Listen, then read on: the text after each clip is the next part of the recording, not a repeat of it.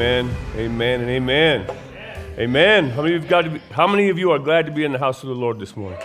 Yeah, get excited, right? Excited. Thank you, Pastor Matt, Pastor Sean, Pastor Matt, for the opportunity to minister this morning. I don't take that lightly, but also thank you for trusting me. And I thank you, Pastor Sean, and Caleb, for all that you guys did over the last couple weeks for Easter and all that. Didn't they do a great job? Not only them, but all of our servant leaders did a great job too to put on a bunch of stuff. And it's all because we just want to show the love of God, not only to us as a family, but we want to show it to them out there, because that's who's watching, and that's who we do a lot of this for, is because God so loved us that he gave, that we so loved that we give of everything we have. Amen?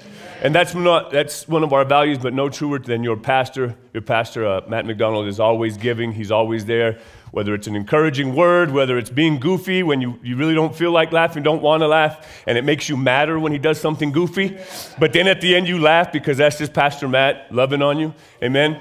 So praise God. Well, my name is Matthew Whalen. I'm one of the elders here at Common Ground Church, and one of our servant leaders, so just honored to be up here this morning. We're going to get right into it. We got a long way to go, but we'll get there eventually, and if we don't, we'll get as far as we can, because that's as far as we need it to go. Amen? Amen. Say this. I'm blessed. I'm blessed. Why? Why? You thought I was going to say it for you, right? Thought I was going to do it for you. See, that's the problem with church too many times. We rely on the leaders to do everything for us, and we just do what they tell us to do, when in turn, we need to be plugged in ourselves and say, I know why I'm blessed. See, say this, I'm the head and not the tail. I'm above and not beneath. I'm not running from the enemy. The enemy's running from me. I'm not running from my circumstances. I'm standing on his word, and my circumstances are fleeing. I don't have depression. Depression's running from me. That's why you're blessed. The Bible says it this way. I wasn't going to go here, but this is where we're going. It says it in Deuteronomy 28. So if you have a pen and a pad, write it down, because it's not going to be up there. See? We'll give you a little bit, but guess what? You got to do your part. Just like not one of you finished out the saying of, I'm blessed. I know it. Do you know it? Our servant leaders know it. They said it this morning out in the hall. But let me just read something to you. Deuteronomy 28, verse 1 says this. Now it shall come to pass that if you diligently obey the voice of the Lord your God, diligently obey the voice of the Lord your God, to do everything you observe carefully, all his commandments, which I command you today, that the Lord your God will set you high above all the other nations. Your God will set you high above any circumstance. Your God will set you high above any situation. Your God will set you high above any tribulation, any trial. Your God will set you above that. Why? Because you diligently obey the voice of your God, whether you want to, whether you feel like it. Why? Because you know that's the only way you're going to make it. It's the only way you can be set above. He says, and these things and all these blessings, like being blessed, don't we? We love being blessed. Don't like doing the things we have to do in order to be blessed, like obey. How many of you like that word, obey? I think it's even in some, they still say that in marriage vows, you will obey. I don't think we didn't put that in ours, right? Like you have to obey me. And I took out the I have to obey you. No. We walk in love with each other. And walking in love requires sacrifice. So these blessings shall come upon you. Blessed shall you be in the city. Say, blessed shall I be in the city. Blessed shall I be in my job. Blessed shall I be at the grocery store. Blessed shall I be in my car. Blessed shall I be when I come. Blessed will I be when I go. And you don't want it to be others will be blessed when you go, like, oh, praise God. He's out of here. I'm blessed now that he's gone. No, that's not what you want. Amen. Blessed shall you be in the city. Blessed shall you be in the field. Blessed shall be the fruit of your body, the produce of the ground, and the increase of your herds, the increase of your cattle, and the offspring of your flocks. Blessed shall be your basket and your kneading bowl. Basically, what's he saying? I don't know if there's any farmers in here, maybe, anybody with horses, but what he's basically saying is, blessed shall you be when you go to work. Everything you put your hand to will prosper. Doesn't always mean materially either. means you can be happy when you go to work. You can be blessed when you go to work. You can be blessed when you're out there working in the field. You can be blessed. All these things. And guess what? He said, your fruit will increase. And that's just not fruit tangible. That's fruit on the inside of you. Build character, build patience. See, there's a lot of things that are gifts of God, but then there are character traits that we have to develop. You know, patience is a character trait you have to develop. The Apostle Paul talks a lot about patience. And he doesn't say, call Pastor Matt and Pastor Sean and the elders and have them pray for you that you receive patience. No, that's not how it works. Patience has to be built on the inside of you. Now, the Holy Spirit is your helper. And he is here to help us in those areas where we need to develop our character to get it to where God wants it to be. See, we're not perfect, but we're growing. And the Holy Spirit helps you get there. He helps you grow in those areas. So yeah, patience. And some people say, well, Pastor Matt, you're just lucky, man. You're just born with patience. No. Maybe it has to do with the way he was raised. Maybe if you're a middle child, you got a lot of patience. Why? Because the oldest child always gets stuff. You're there, and then you got the baby. And you're just there waiting, right?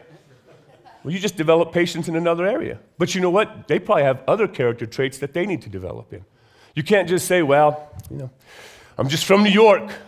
It's just how New Yorkers are. Deal with it. I'm gruff. If you can't handle gruffness, then you won't make it in New York. Yeah, that's why I live in New Mexico. And now that you live in New Mexico, I suggest you take a little edge off that gruffness, because you don't want to turn people off to what God is trying to do in you and through you. We all have that. I mean, I have my areas of patience. Grocery store, you've heard me say the grocery store stories. When it comes to the grocery store, I got some work to do. I really do. I don't like waiting in line. And it's even getting worse now that everywhere you go, it's self-checkout. It's like, number one, I'm paying for the groceries, and in that cost is a bag, and somebody putting that stuff in the bag for me. That's just the way it's been my whole life. Maybe it changed, but I don't get paid to bag my own groceries. Somebody else is getting paid to do that. I know. We'll move. Yep. All right, here we go. So we're all these things. So we've been talking about the Holy Spirit. This is Holy Spirit week 11. 11. Amen, yeah. You know, we have to get to know the Holy Spirit, because God the Father, he created, he planned it all out. And we're going to talk about his son Jesus today like we have. But then he sent us the Holy Spirit. The Holy Spirit's the one right here helping us. Now, Jesus is interceding for us, the right hand of the Father, but he's up there. God's up there. Well, I don't know if it's up there. Wherever they are, they're there. They're not down there. But anyway, so we came through Easter, and we had all these things happen and some great services and everything, and Jesus rose. For us, that's the backbone of everything we do, of forgiveness of sins. But guess what? What now? What now? Well, what now? Well, to know what now, you got to go a little bit further back to before the resurrection. And we're going to start in Luke chapter 3, verse 21. And if you're able to, please rise to your feet as we get ready to read God's word. Luke chapter 3, verse 21. We're going to go 21 and 22. It's on the screen if you want to read it. We'll read it together off the screen, and then I have several interpretations that I'll read. So it says here, one day when the crowds were being baptized, Jesus himself was baptized. Interesting. Jesus himself was baptized. As he was praying, the heavens opened, and the Holy Spirit in bodily form descended on him like a dove. And a voice from heaven said, "You are my dearly son, my dearly loved son, and you bring me great joy." Well, Father, we just thank you, Lord. We thank you for the son that you love, that you sent him to die for us, Father. And that you sent your Holy Spirit not only in this instance, but then you sent your Holy Spirit to dwell among us, dwell in us, and to help us through everything that we go, so that the man of God can be fully mature and developed into the man that you've created us to be, or woman that you've created us to be. I call each and every person blessed in Jesus' name. Holy Spirit, have your way in this service. Meet each and every one of us where we are. Speak to each and every one of us as we need to be spoken to. Answer the questions that we may have on the inside of us that only you, through your Holy Spirit, can answer through your word. In Jesus' name, amen. Amen, amen. Praise God, yeah. In the hand clap, turn to your partner and just say, "Devil's running from me." God's answering my prayers. You can be seated.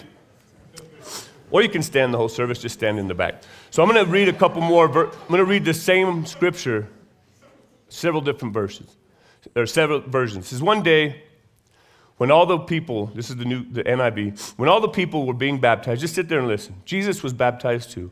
And as he was praying, heaven was open, and the Holy Spirit descended on him in bodily form like a dove. And a voice came from heaven, "You are my son, whom I love. With you I am well pleased." The Message Bible says it like this.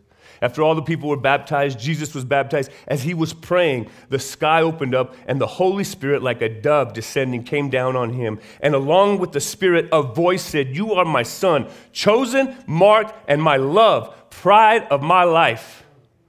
The Amplified says it this way. Now, when all the people were baptized, Jesus was also baptized. And while he was praying, the visible heaven was open. Imagine that. The visible heaven was open. They saw heaven open.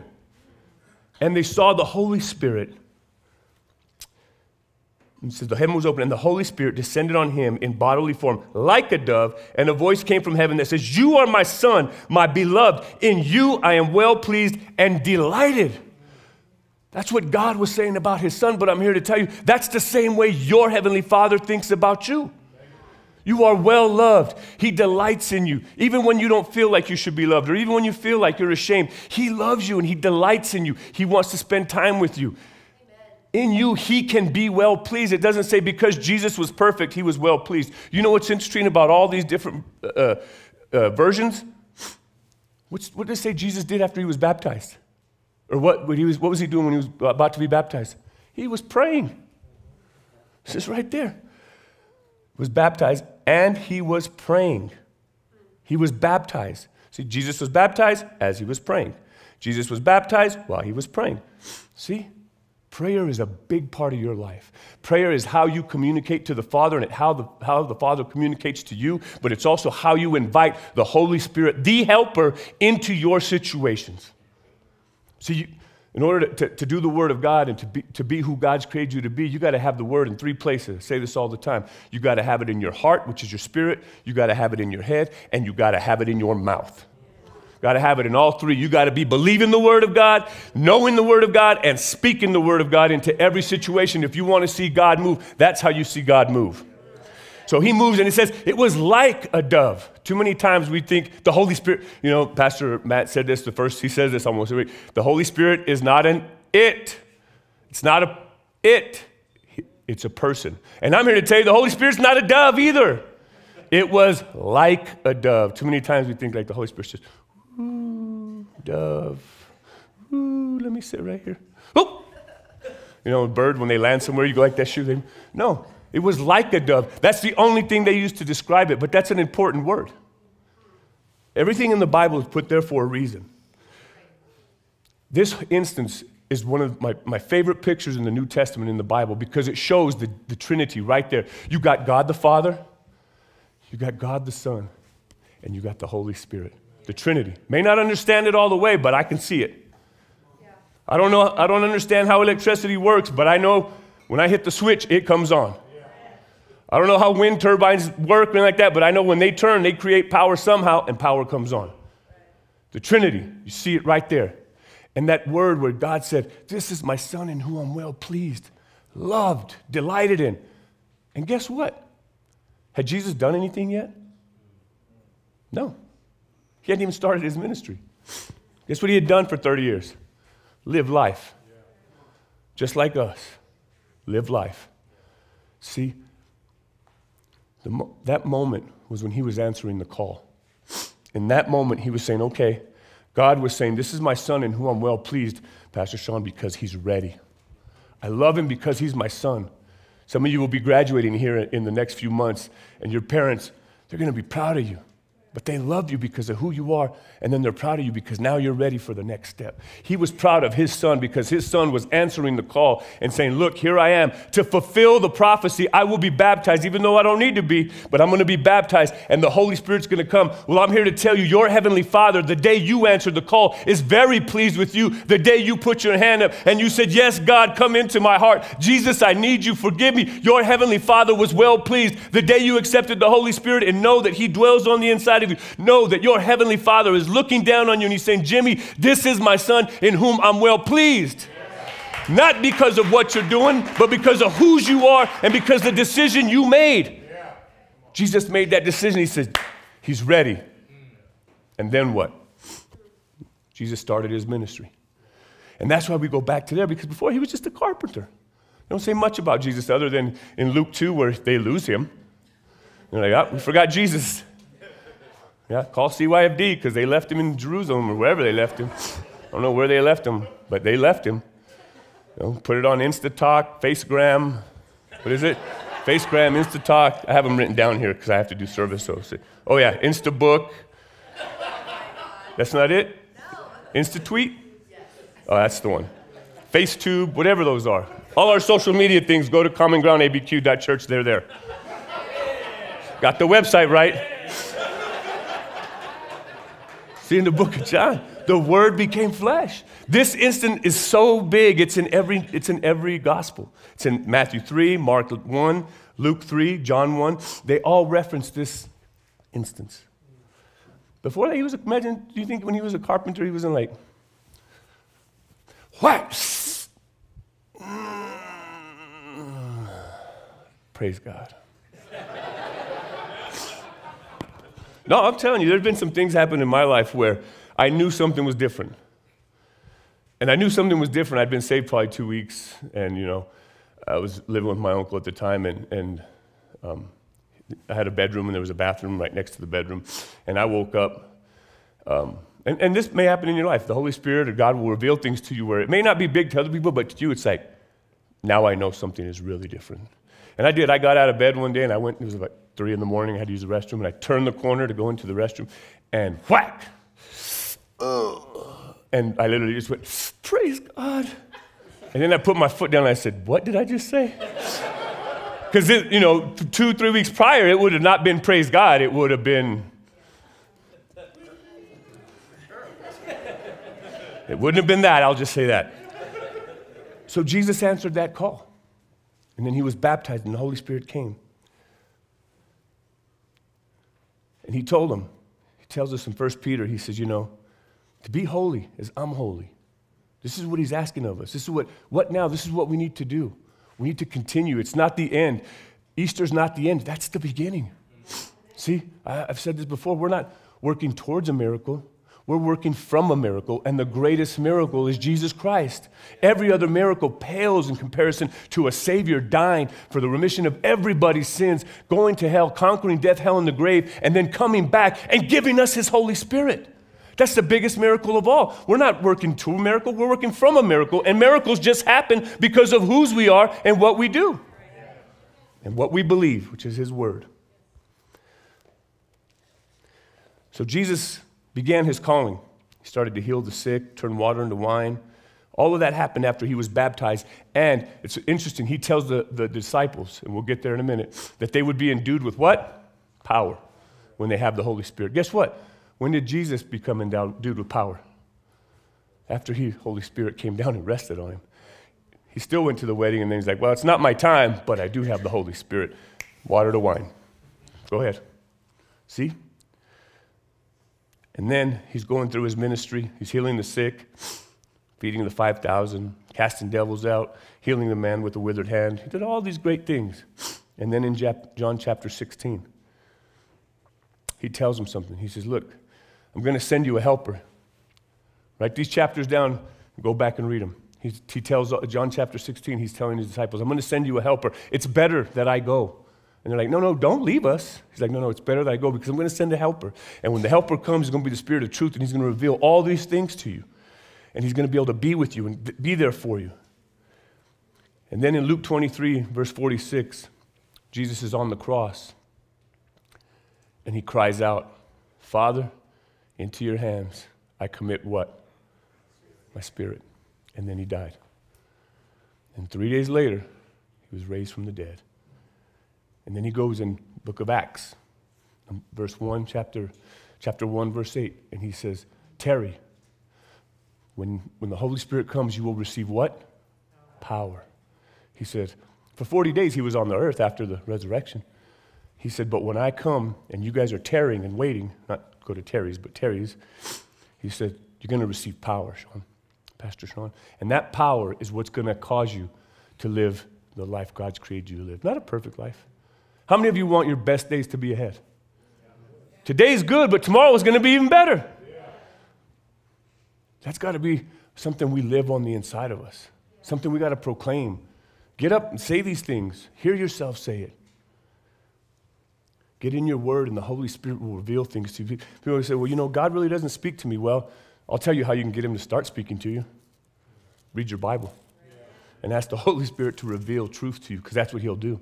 See, that's the interesting thing about the Bible. Is just as I'm up here preaching, somebody over here is getting something out of it. Somebody over here is getting something out of it. Somebody back there is getting something. And if you put them all together, Pastor Matt, guess what? It'd all be different, but with a corporate message. Amen? Amen. So he was a carpenter and all those things, and we'll go for speed, for time's sake here. The dove represents, and I said he's not a dove, but they did use a dove because it represents something. Imagine if they would have said he was, what are those things we have at our, Holy Spirit came down like a pigeon. What'd you guys think? Pigeon? Oh, okay. What if he came out of the wilderness, you know, because John the Baptist was in the wilderness, right? What if it said, oh, and then the Holy Spirit came out of the wilderness like Cocaine Bear?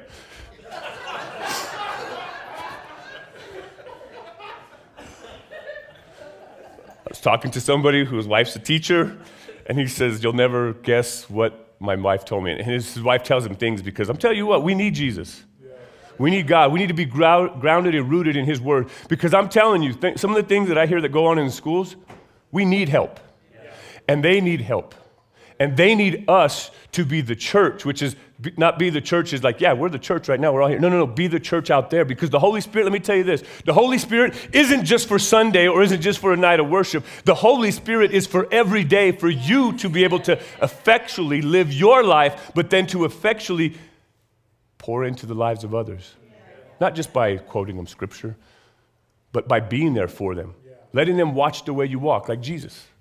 So anyway, I'll get back to that story. So he says, funniest thing, the little kids were playing, and they were playing like monsters and like that. He's like, and this little kid was running around saying, I'm Cocaine Bear. And I'm like, really? He's like, yeah, he was the monster, and he was calling himself Cocaine. I said, that's a movie. He said, what's it about? I said, it's about a bear and cocaine. Can't get any better than that. So anyway, that's a movie. I can't recommend it. Can't say you should watch it like that. I just know the little third grader was running around saying he was Cocaine Bear. So the significance of the dove, it represents salvation, peace, purity, hope, transformation, compassion. And then in Acts 2, what is the Holy Spirit described as? A mighty rushing wind. How many of you know wind can do some damage? We've been having some bad winds around here, and how many of you know it can destroy some things? See, but wind, you can feel it. Sometimes you can smell it, depending on what's upwind from you. We'll stop right there. You can't really touch it, but you feel it. That's what the Spirit of God is. It's like a wind. It can be very powerful. It can be very gentle. It can be very forceful. It can be a cooling effect. It can be a calming effect. It can be all these things. It is what you need it to be in that instance, because he's a helper. But he is a gentleman. He won't make you. So Jesus lived. He died. Oh, look at that. There was the Holy Spirit. The Holy Spirit's like my tithe check. I still give a check. I know.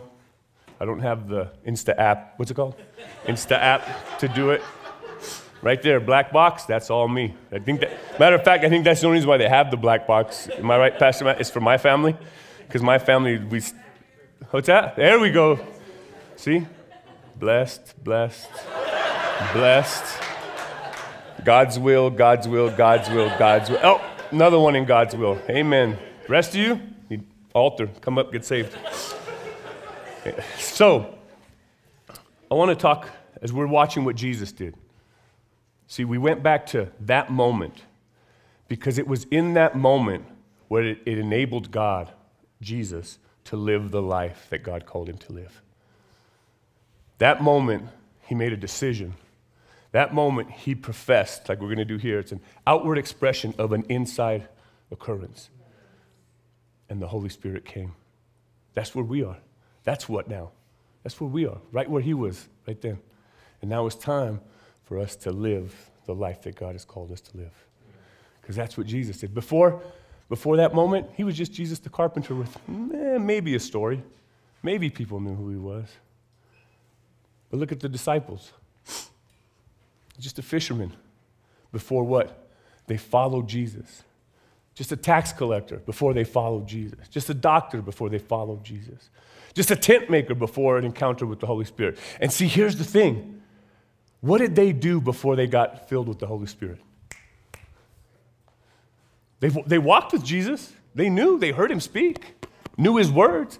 The Holy Spirit had to come and reveal the words to them later on. They're like, but what did they do?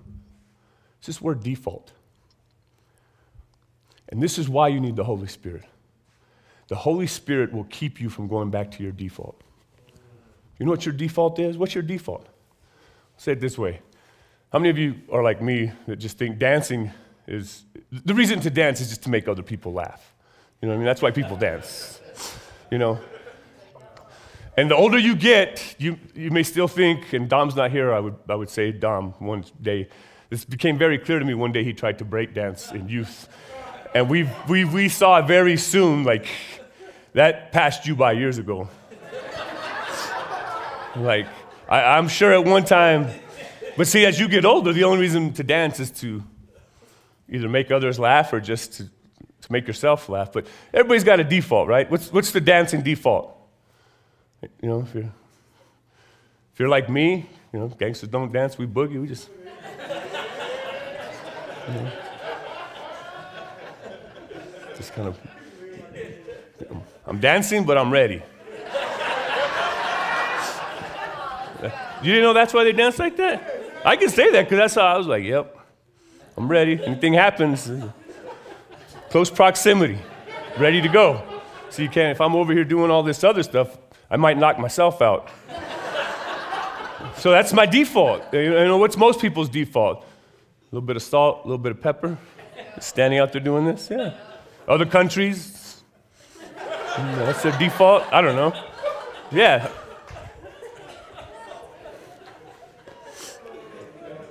What's your default when times get hard? What's your default when you argue with your husband or your wife? Do you get mad? Do you yell? Do you storm out of the room, slam the door? What's your default when times get hard? Do you get quiet, internalize everything? What's your default?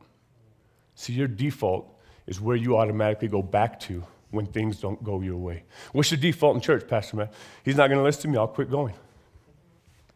What's your default? Do you stop reading your word when times get hard? Do you stop fellowshipping with those who are put in place to help guide you and help strengthen you? When you need strength the most, is your default to pull away and say, I don't want to be around anybody?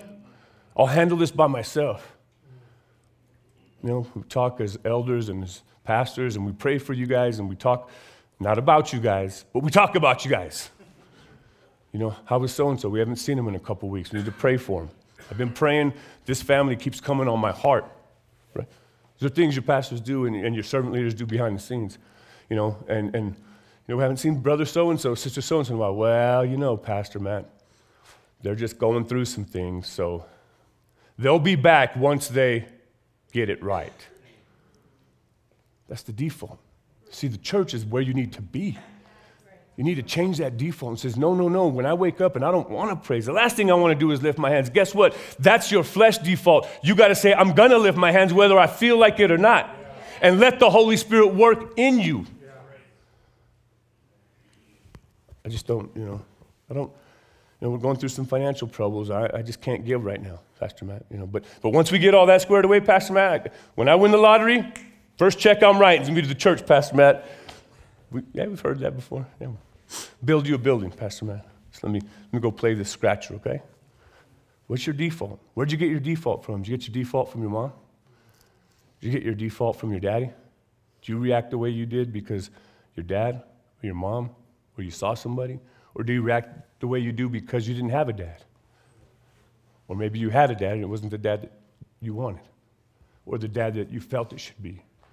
In those cases, you have a heavenly Father. And I'm telling you, parents, tell your kids you're proud of them. what God just said to his son, you should make that a prayer for your children. You are my son. You are my daughter, whom I love. In you, I'm well pleased. Too many times, all we do is talk about the wrong they do. The enemy wants to keep you from fulfilling God's will in your life, so he's going to draw you back to your default. Don't disappear from church when things happen. Don't disappear from church when times get hard. Run to God, not from God.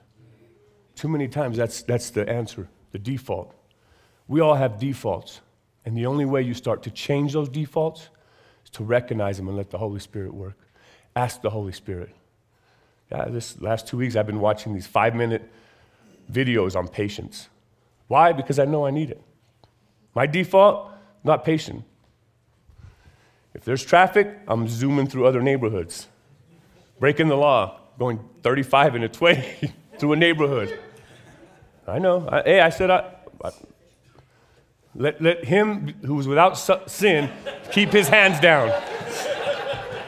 Y'all are a bunch of liars. Put your hands up.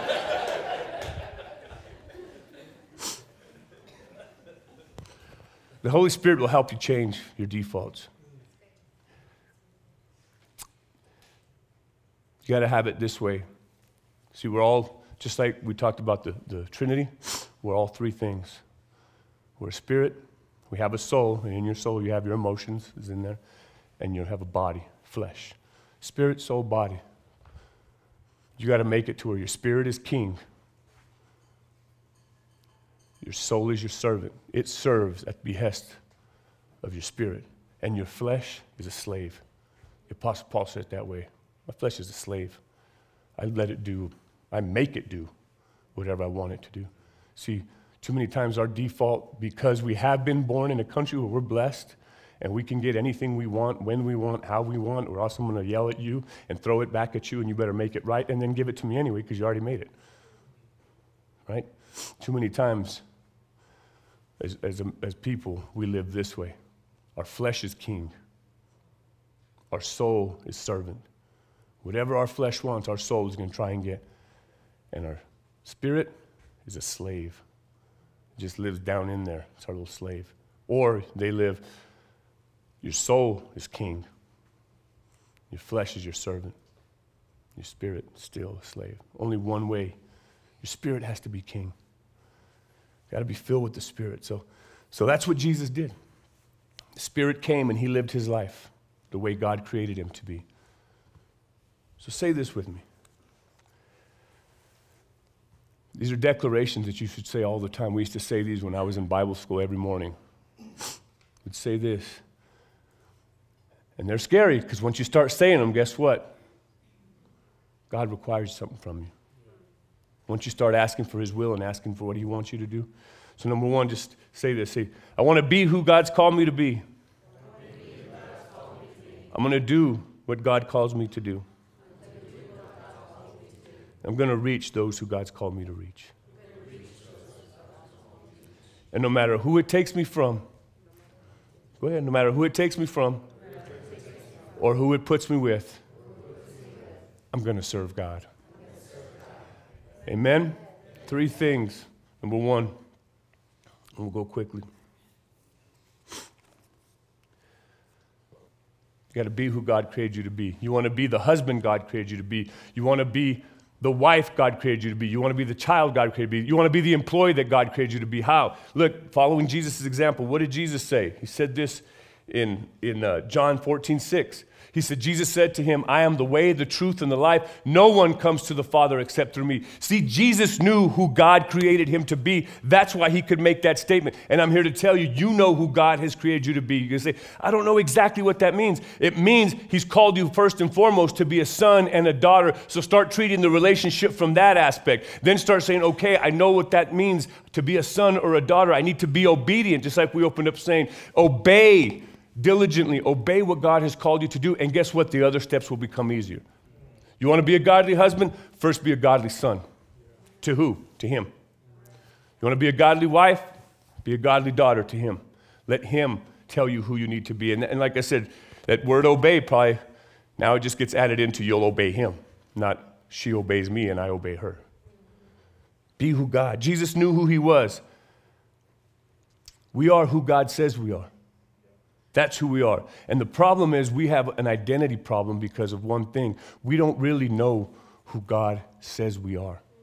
We go back to our default. Well, I've been told I was stupid my whole life. Guess I'm just stupid. No, that's not what the Bible says. The Bible says you have the mind of Christ. And that if you renew your mind, everything else will follow. Be not conformed to this world, but be transformed by the renewing of your mind. See, we got a default. I think about it this way, defaults. Anybody type on Word? I don't hate. Well, yeah, I hate it. Because it always goes to Arial.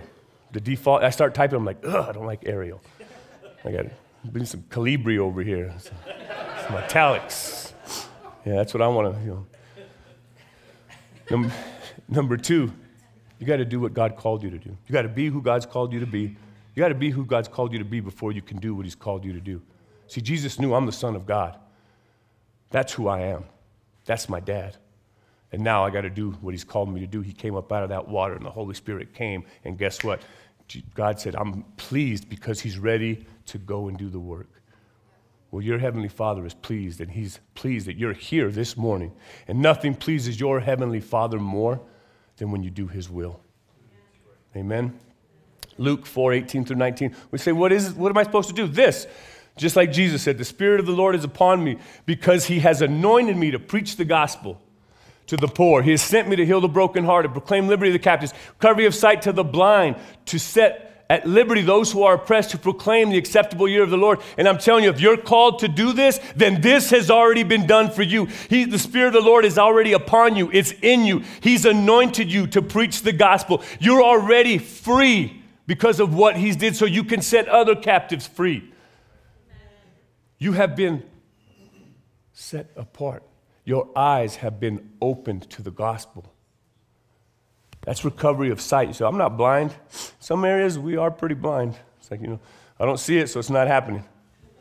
Right? That's who you're supposed to be. Just walk it out with him. The Apostle Paul was continually seeking God and God's will. And he knew who he was. Notice in Paul's letters, he always opens up his letters, and what does he say? I, Paul, an apostle of Jesus Christ. He knew who he was. I, Paul, a prisoner of Jesus Christ. He was always saying, I know who I am, and I know whose I am. Well, I just don't feel like, well, it's not about what you feel. It's about the truth. And you say the truth long enough, guess what? You will eventually start believing it. But you listen to a lie long enough, and guess what? Start believing it too. You're just an usher at church. They don't really need you there. Oh, no, we need you here. Well, you just work the cafe. Good. We need that. Well, I'm afraid if I submit to God, he's going to put me up on stage. Let me tell you this.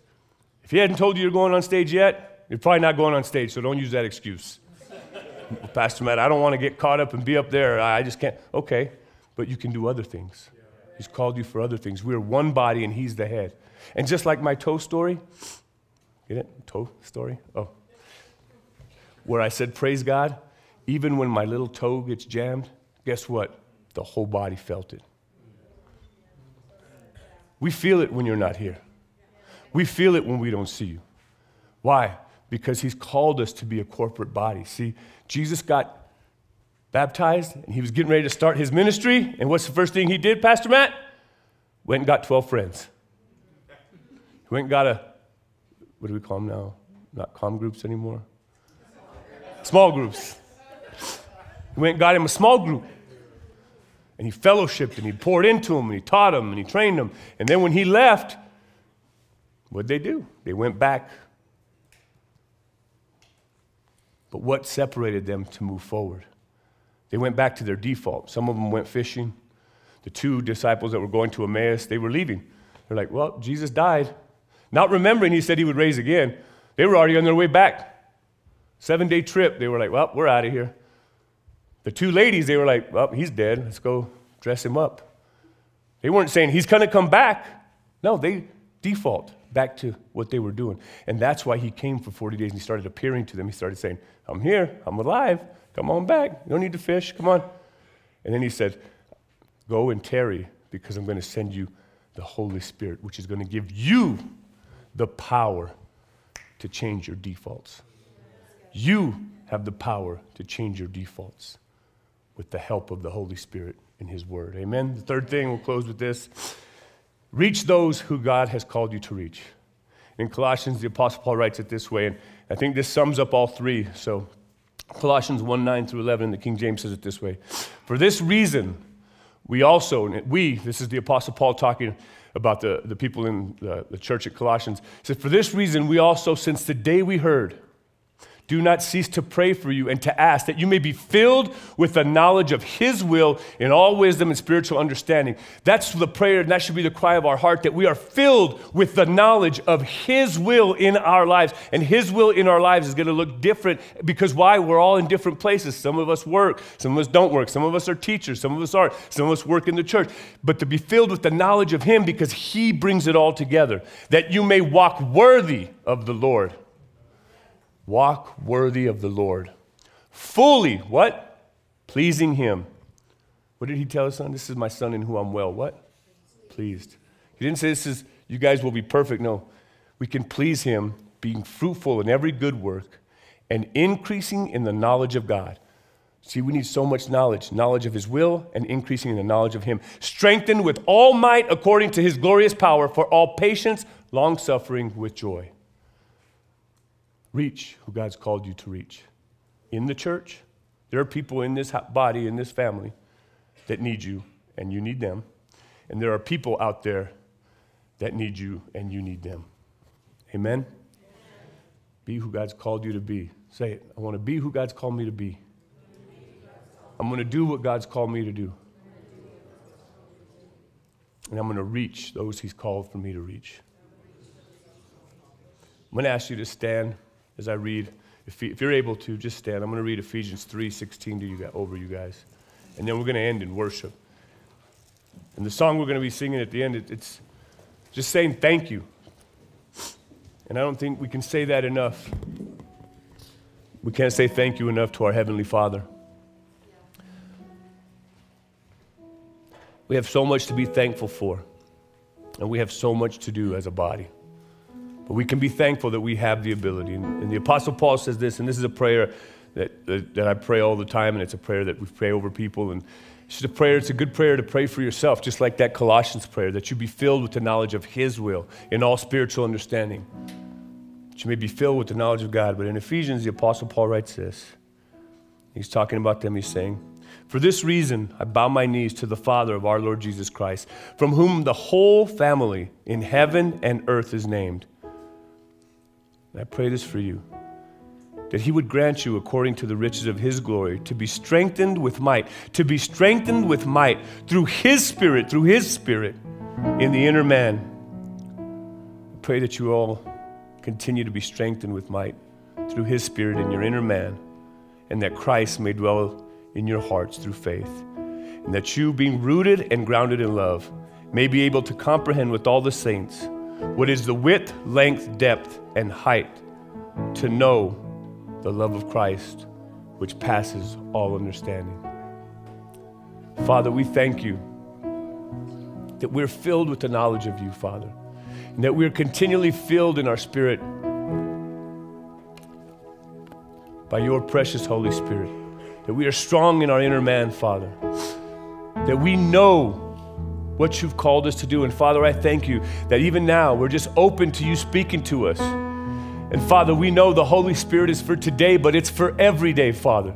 We thank you that we want to be who you've created us to be. We want to do what you've called us to do. And we want to touch those who you've called us to touch. And we want to fellowship with those who you've called us to be in fellowship with, Father. I thank you, Lord, for all that you've done for us. We thank you for your Son, the Holy Spirit, and your word. In Jesus' name, amen.